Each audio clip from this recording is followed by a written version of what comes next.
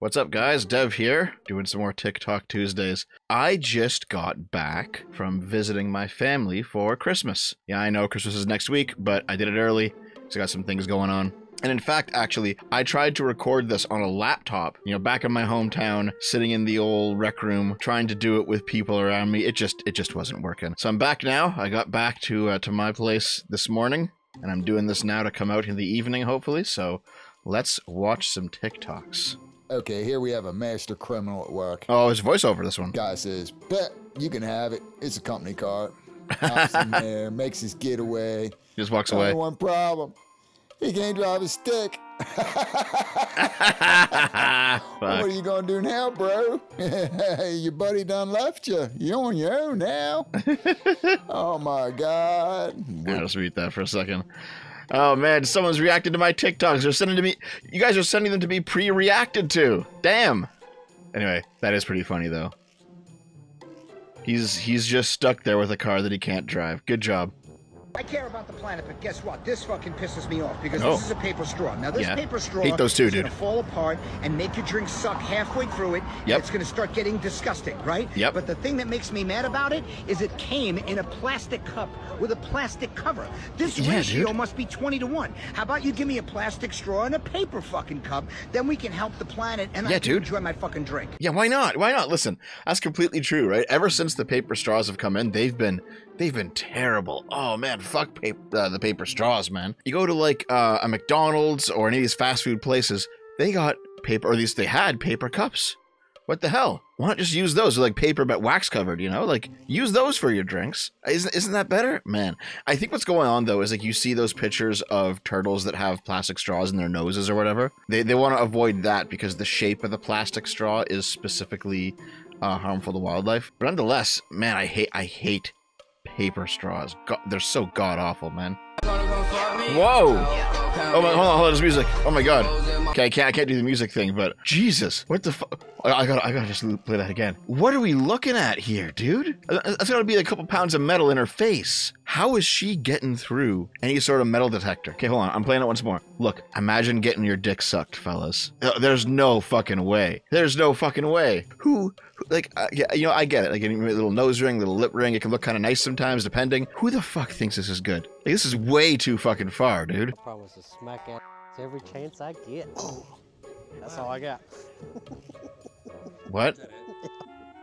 Is that all you have for your wedding? What, really? I didn't write nothing down. That's what you're going out with? That's what I'm going with. Cool.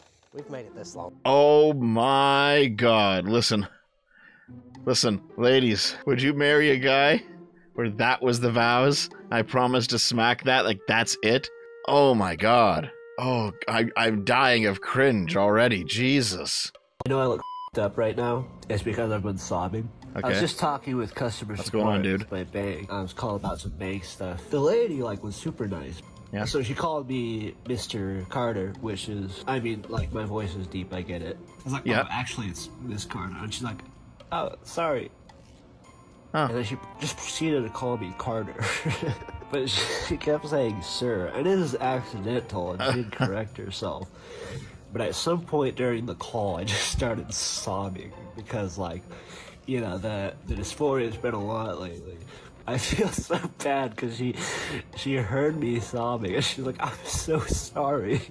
I know how it feels, sir. I mean, ma'am. God. Oh, that's brutal. I don't blame her at all. When that clip first started, I thought they were gonna be like, fuck this woman. She's transphobic. She doesn't get it. She's being a bigot. No, you know, surprisingly didn't do that. All right. This is someone who just seems to be suffering because they don't pass. And the person on the line was empathetic, but you know, that's just how it was. And I mean, that's a bad deal. Regardless of how you feel about the political side of trans stuff, it's not hard to point out when someone's just manufacturing outrage and when someone's actually suffering. I've just taught my daughters the first lesson about white men. This is gonna be some racist shit, isn't it? A little white boy, bro. Here we go. My daughters are happily playing on this park equipment, and here comes this little alabaster crotched fruit. He can walk over to them, racist as fuck, shimmy his way in, and then look at my 5-year-old and say, push me. My ass running across the park like somebody's about to take my child. What the I left fuck? my 5-year-old dead ass. I said, you stop pushing that little boy right now. And it was one of them instances where I raised my voice because I'm hoping the mama hear me. Yeah. I said, that little alabaster crotch fruit is rude. You do not let anybody treat you that way. Definitely not that little boy. Damn. So then as he was on the park equipment, I just sat there and I just looked at him. So this is a message to the alabaster women who are raising alabaster crotch fruit boys. Fucking weirdo, dude. If you don't get your son, you best believe I'm gonna teach my daughter how to get him. This person has way too much fucking time on their hands. Holy shit. See, now this was a case of someone trying to manufacture outrage. I do not believe this person when they describe this event as it went down, and honestly, I think they're bringing their kids to the park so that something can happen and they can go viral on TikTok, alright? This person is just out here trying to cause trouble. Whoa, what the fuck? How many Brazilian butt lifts is that, lady? Okay. Listen, I know that big asses are in right now, but that was fucking grotesque. What the fuck? Okay, dude. Oh my god! Speaking of grotesque, is this gonna be in the rap video? Because I feel like those the tires on that car are gonna pop soon.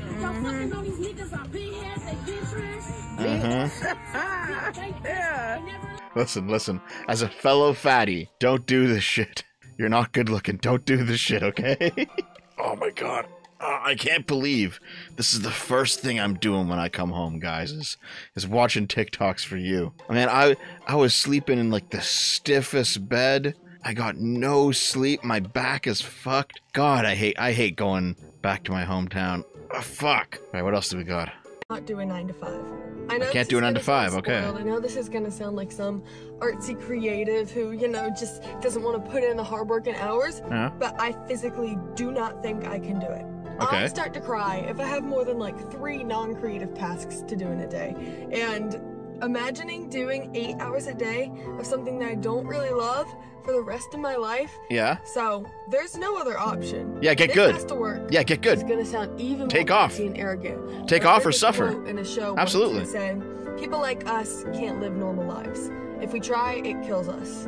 And honestly, I am throwing myself into that category. Yeah. Because I think I will simply die. So if you want to listen to my music and help be, you know, one step in the process of me not literally dying, please stream it. I love you guys.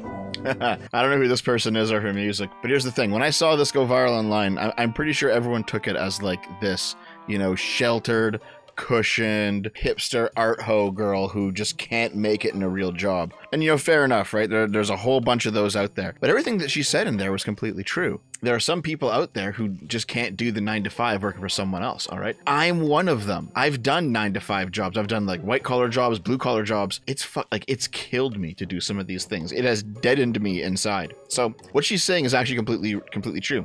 But you know what the solution then is? The solution is to work hard at the thing that you actually want and make it take off. All right? You have to be the absolute best that you can be at whatever your craft is. And you cannot give up. And you can't be like, oh, I should just have a career handed to me. No, you shouldn't, actually. If you are going to have the luxury of being someone who can live off of their art, and it is a luxury, you must work at it way more than a 9 to 5. You aren't owed a creative career. You have to grab that. You have to wrestle that. You have to, you know, extract that from the universe and make it your own. Yeah, like I get the presentation is like hipster art hoe who can't work, but there's truth in this for sure. I'm a little trans What? girl, small and cute. What? These are my pigtails, yes, they're real. When I get all steamed up, I can pout. Oh my god. The over part sounds kind of inappropriate though, so I'm gonna stop the song there and keep it kid friendly for all my young followers out there. This is Stay kid proud, friendly? stay beautiful, and stay kind. Okay. Was that real or was that a troll? Is this an actual person who thinks that they are a trans girl and they're little and cute? Or is this someone who is like specifically making a video like this to troll? And I don't know, dude. I don't know. The world is a weird fucking place nowadays, dude. I don't know. Imagine going on a date. Oh my god.